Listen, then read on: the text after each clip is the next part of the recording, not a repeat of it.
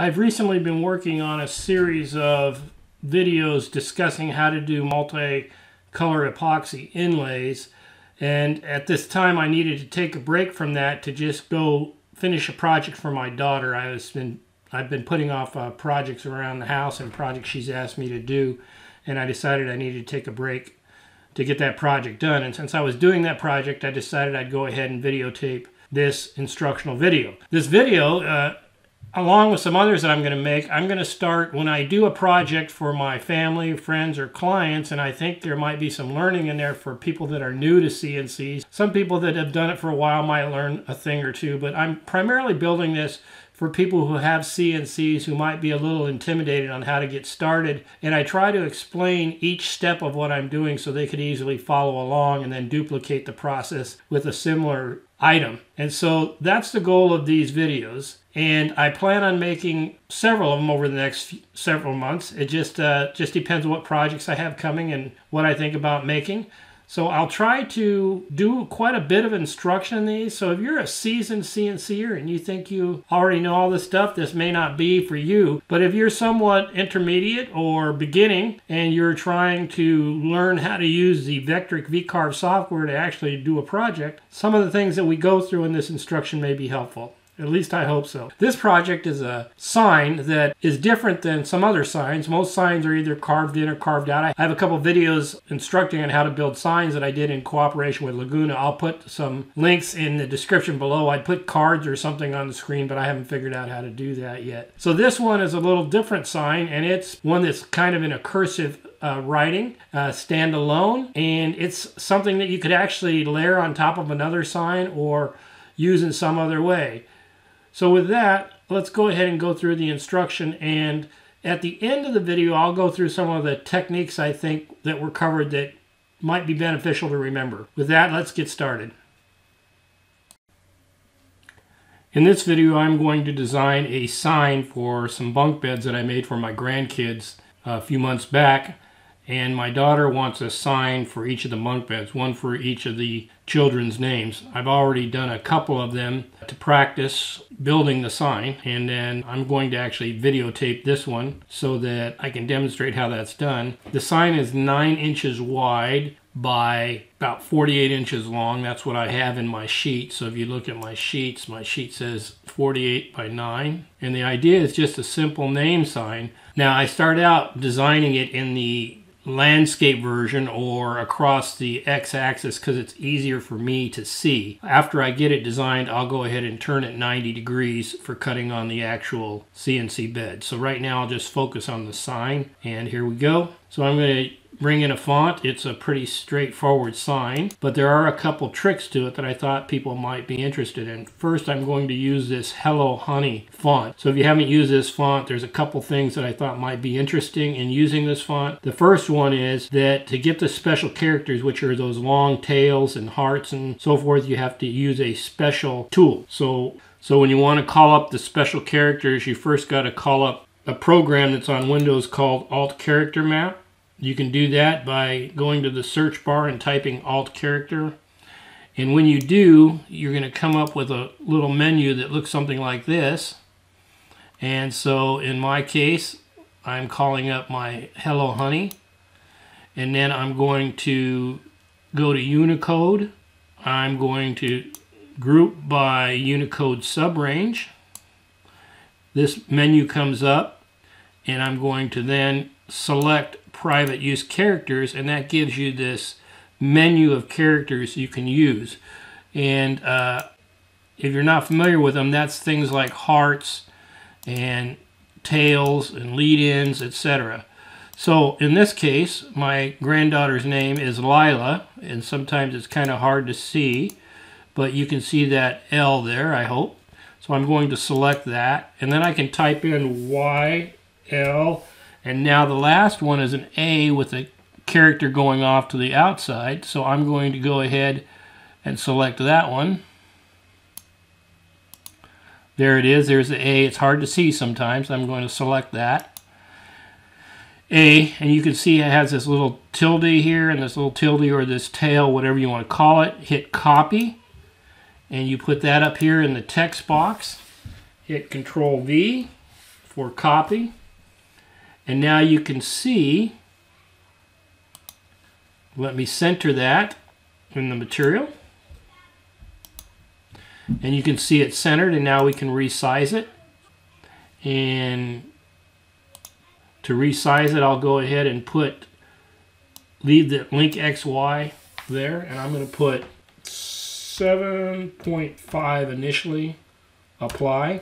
And that's because if I want this sign to actually be sturdy, I'm going to have to make it a little thicker. So we're going to have to do some exercising in making it thicker. So let's take a look here first, and I'm going to center it again. So let's take a look at some of the lengths or widths of some of this material and see how thin it is. So if we do an inspection tool, we can see here that's only 0.13, so that's 1/8 of an inch. So that's not going to hold together, you know, it's going to fall apart and break if we're not careful. So the first thing I do is I'm going to make this sign bigger by going to the offset tool, and I'm going to go out, I'll try 0.25 outwards, and I hit delete original, and I hit offset, and so now my sign is going to look like this. And if I like the looks of that, then I'll be okay with that. But in reality, I think I took it a little too much, so I'm going to hit Control Z, and instead of 0.25, I'm going to go 0.2, and I'm not going to delete the original because I'm going to want this A and this L, and they're going to get lost if I'm not careful. Offset. All right, so now you can see I've got a separate O here. So let's go take out the parts of the original that I want to take out. So I'll hit delete, and now you can see I'm left with this sign, or name, and that looks pretty good. I'm going to move these two over just a little bit.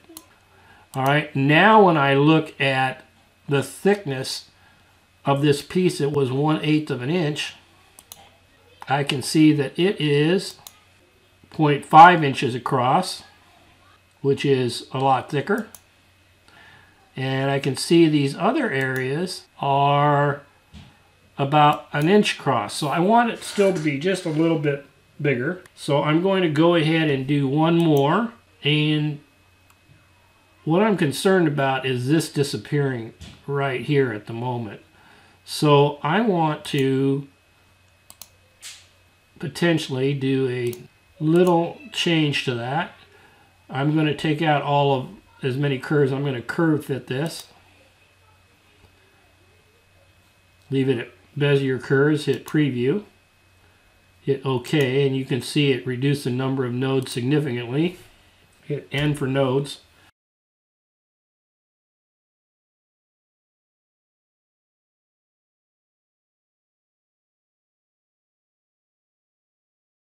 So now I'm going to go ahead and on the outer side of this only, I'm going to do another offset. And instead of 0.2 that big, I'm just going to do 0.1.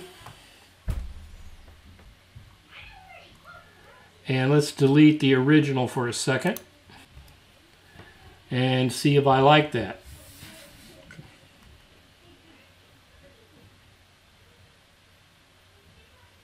So this is the original. And this is now the new one.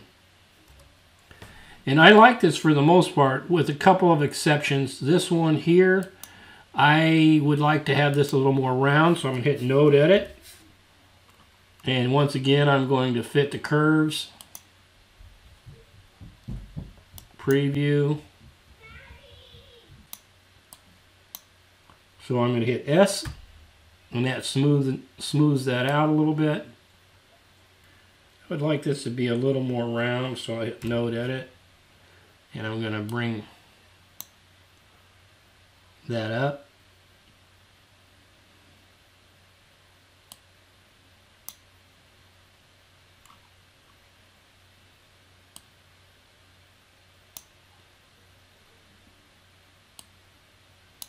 I like that shape a little better, I think.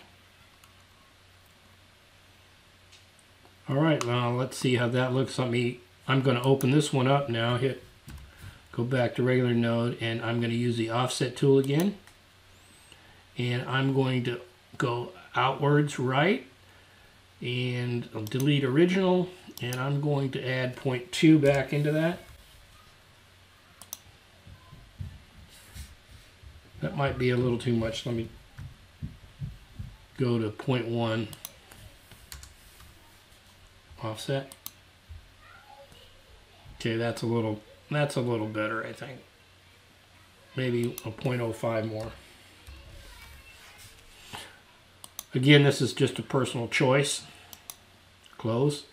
And I'm going to center the sign.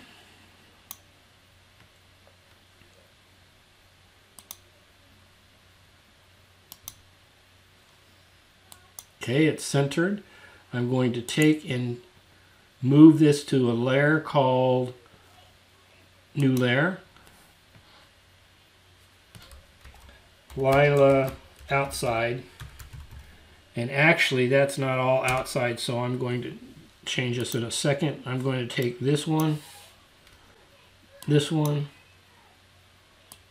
this one, and this vector, and I'm going to move those to a layer called Lila Inside, and you'll see why I do that in a minute. I'm sure I probably misspelled that, huh? Yep.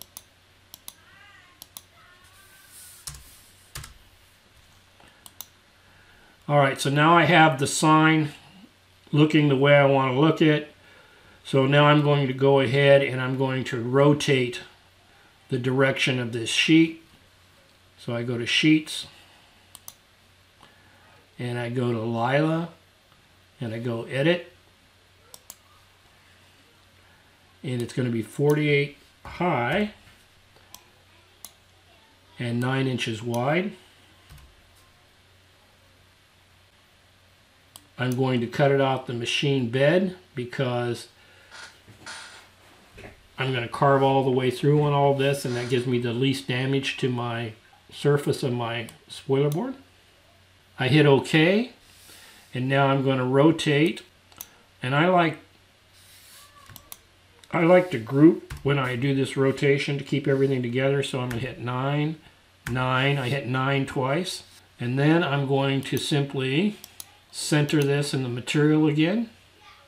So now I'm centered in the material, and that's the size of the sign I want, and the reason I made it 48 inches is because my other grandchildren's names are longer and it took that long. But in this case, it's not going to take as long. The limiting factor is actually the width of the sign. The bed sides are 9 inches or so, and so as much as this is, I want it to be no more than 8 inches. So you can see that in X is right at 8.1 inches. Hit apply, and that'll keep everything consistent with the other two signs that I made. And now the material, I don't need it to be 48 inches. Let's see how long do I need the material to be. I may actually not even have to tile this material, so I'm going to select the name. I'm going to hit resize, and I can see that this Y is 30 inches, so I won't even have to tile in this case because my machine bed is 36 inches. So I'm going to hit close, and now I'm going to move this all down to give me some homebound space and still be within the 36 inches. So I'm going to align it to the center, but instead of center the whole center, I'm just going to align it so it's centered in the horizontal direction. And now I can make this material, instead of, hit edit, instead of being 48 inches, hit OK. And so now I have a sign that's set up for 34 inches long, 9 inches wide. And now that we have our sign designed, it's time to set up the toolpath. So let's go through that process. I recall earlier I grouped this to center it, so now I'll have to ungroup, hit the U key, so that I have two separate toolpaths, one for the outside and one for the inside characters.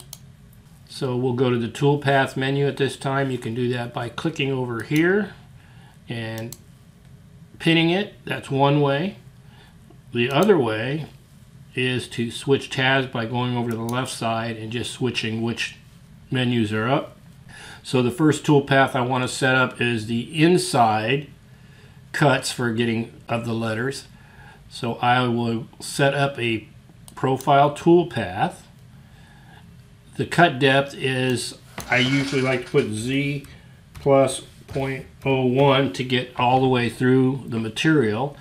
I'm using 1/4 inch plywood, so I want to use a compression bit. In my last sign, I did a similar sign, and I went ahead and used a downcut bit because I had broken my compression bit in an earlier project, something else to talk about in another video. So I switched over to this downcut, and I just didn't like the results on the bottom. There's tear. When you don't have a compression bit and you're using plywood, I have not had real successful results with plywood. It tends to splinter right on the last veneer layer if I'm using a down cut on the bottom, if I'm using an up cut on the top. So I'm going to go ahead and select a compression bit that I do have. It will end up cutting a little slower. Make sure I switch to plywood. This is a 1/8 inch compression bit, so it's going to be a little bit on the slower side relative to feed rate and speed rate. Take a note of the recommended spindle speed on this bit. It's 11,000, so I'll have to change that on my machine when I cut. It's going to take 4 passes. That's okay with me at this time. The first pass needs to get deep enough so it's through the actual upcut portion of the bit. So the first pass has to be 0.1 inch. So I'm going to go ahead and take the first pass and change that to a depth of 0.1 inch to get through the upcut portion. Hit apply, save that. So that makes sure the upcut portion of the bit gets through the upper layer first. Select inside right, because we're going to be inside these vectors here. We don't need a separate last pass. We don't need to add any tabs.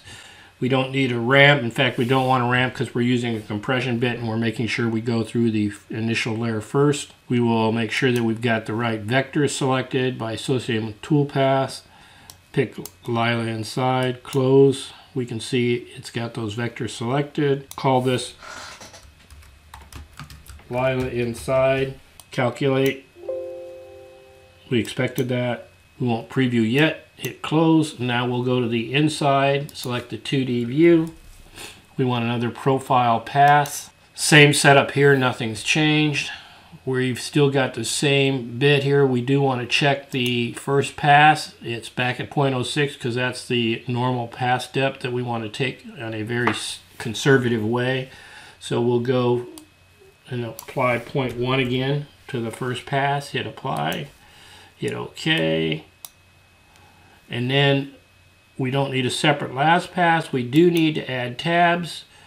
And we need to make sure we got the right vector selected. That's why it went on the inside. Go to Lila outside, hit close. You'll see the vectors redistributed, and that looks good to me. I'm going to call this Lila outside. Calculate, hit OK. We'll go ahead and preview it this time, and that looks pretty good to me. If you want to see it without these little pieces in there, you can double click on those and that'll make those disappear. If you didn't have tabs, you could double click on the outside, but because I put tabs in, that won't work. Hit close. One other item I should probably check is to make sure there won't be any hold down issues. So I change to the 2D view, and I'll go ahead and go to Drawing tab. I'll import my bed map. I'm going to group this to make sure it stays together. And now I'm going to go ahead and move this line. And I know that my fence on my left is 1 inch in. Okay, so I'll put a reference guide right next to the board here because I'm going to actually be moving my spoiler SVG. I'm going to create a new guide relative to that guide minus 1 inch away. Create new guide, close. And now this is the guide that my reference is. So I'm going to move my spoiler board SVG over so it lines up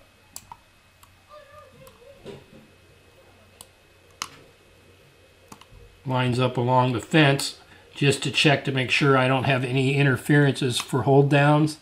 And as I can see, I don't have to worry about holding anything down with this cut. I can go ahead and put some screws in at the top, and I won't interfere with these bolt holes. Some screws in the bottom won't interfere with those bolt holes. And then the other thing that I can do is I can put a screw here. Let's take a look at where that is. Put a guide down here.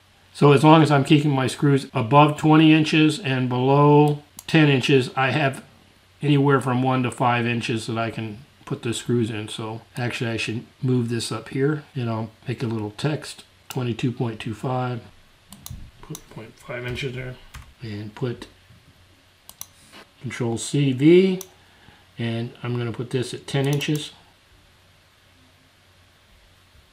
This at 10.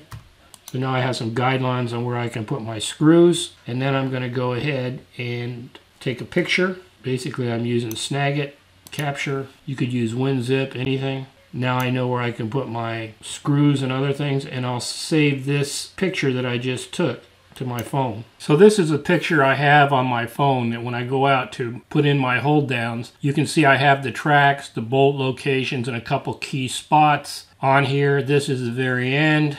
This is from my bed mapping before, and so I can move this around pretty much anywhere I want by knowing these measurements. I put a couple key measurements on here, 22.25 up from the bottom of the board, 10 inches up from the bottom of the board, so I know if I move the board around, I just adjust for where the board is. And I know that I've got 0.5 inches here on the top of these edges and on the bottom of this edge.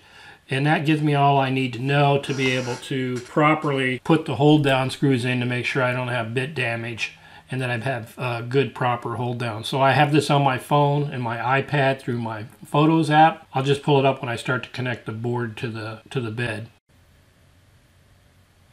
Now that we have our tool paths defined, we know where we're going to sit the board on the bed. Everything's set up to go out and cut.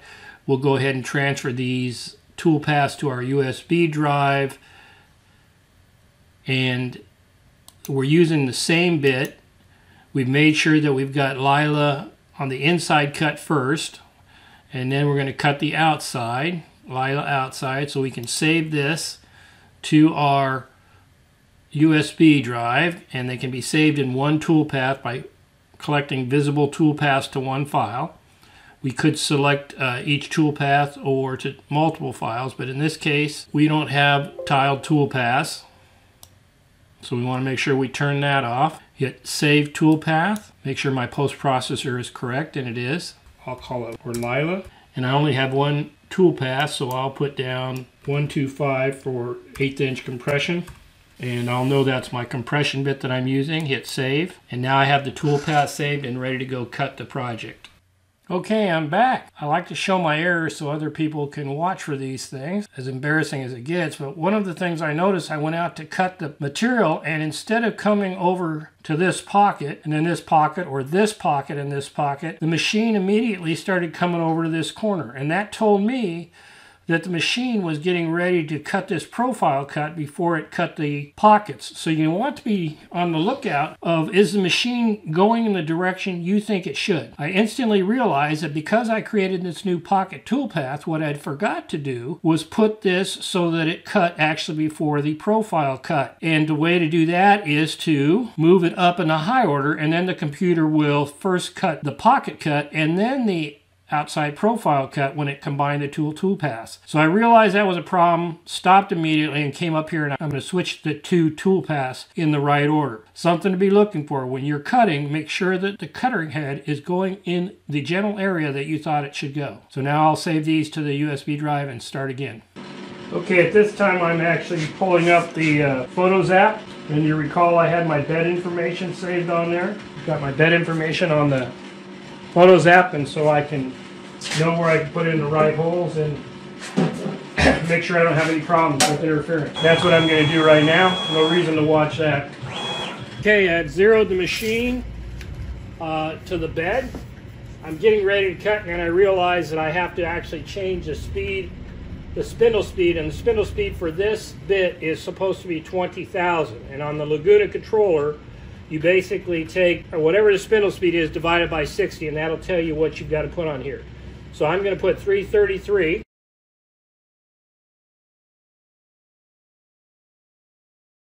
One thing I noticed after I started cutting is I had used a profile cut, and originally when I designed this project I'd used a 1/4 inch bit, so there was really hardly anything left in the center that could bind up or create a problem with the bit or breakage after it was done, so I didn't put any tabs in there. Now I switched to a 1/8 inch bit, and because I switched to a 1/8 inch bit, I now have a piece in there that could actually get lodged in between the bit and the plywood and break the bit.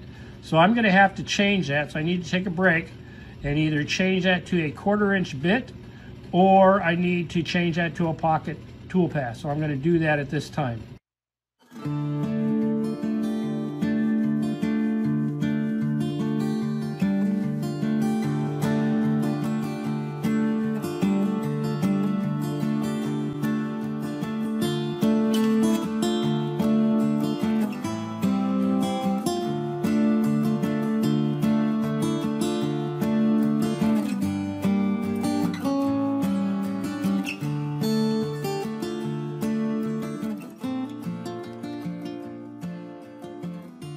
There's a sign after it's cut out.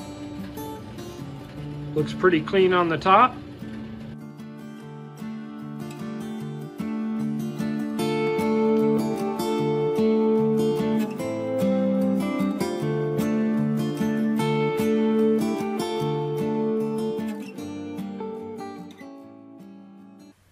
Key points I think we covered in this video that could be helpful to some.